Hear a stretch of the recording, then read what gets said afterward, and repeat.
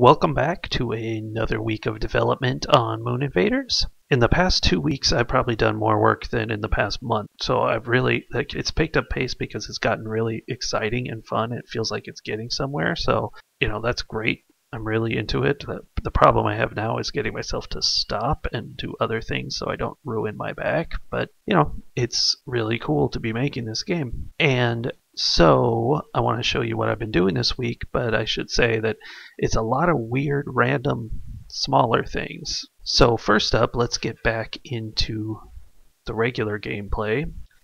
Well, as you probably noticed immediately, there are only 4 tower spots here, and as you can see, new artwork for them. They actually have models now, which is exciting for me.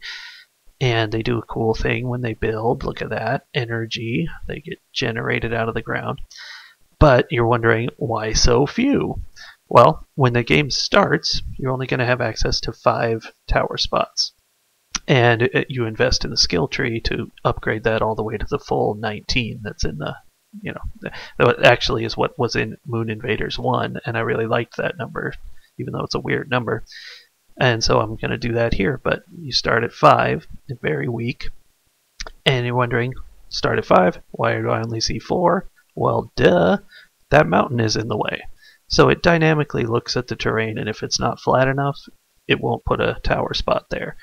And so that way some levels, it'll be like the entire left side of this level isn't buildable, so how are you going to work using only the right side? Something like that.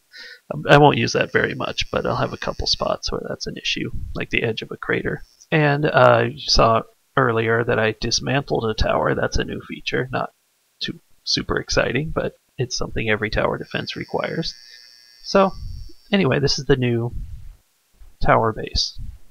And boom, it's the skill tree, sucker, with some debug info in the upper left there. This is kind of, very much modeled after Path of Exile. They're kind of gigantic skill tree with bubbles in every direction. You can see this is just test data right now. This has nothing to do with the real skill tree, but there's that center node that you start with that's giant. And then, there's the one you got next to it and the ones you can't build yet. And then I've got these ridiculously long arms just to test the scrolling aspect. But yeah, just a real cool, gigantic skill tree. Hundreds of nodes. Those are coming. And from there we move on to the trickiest part of all, which took forever, the gear screen. Look at this. This is all temp data. All the text is just stuff I wrote real quick. None of the items will actually give you +7 to bagels on Thursday mornings, which is a shame, I know. 5 different tiers of gear from 0 to 4 stars, and of course the associated colors, because that's how gear systems work. And over here in the middle is the gear you have equipped. This is like the most basic gear available. And obviously, most of the slots are blank right now. So you got your 4 conduits, your generator at the bottom, and then you're missing 2 processors, a core, and an overload matrix, which is a very important piece of the equation. I spent so many hours yesterday getting this drag and drop to work. See, boom, pick it up, drop it. Doesn't actually do anything, but at least you can pick it up and drop it now, which is amazing.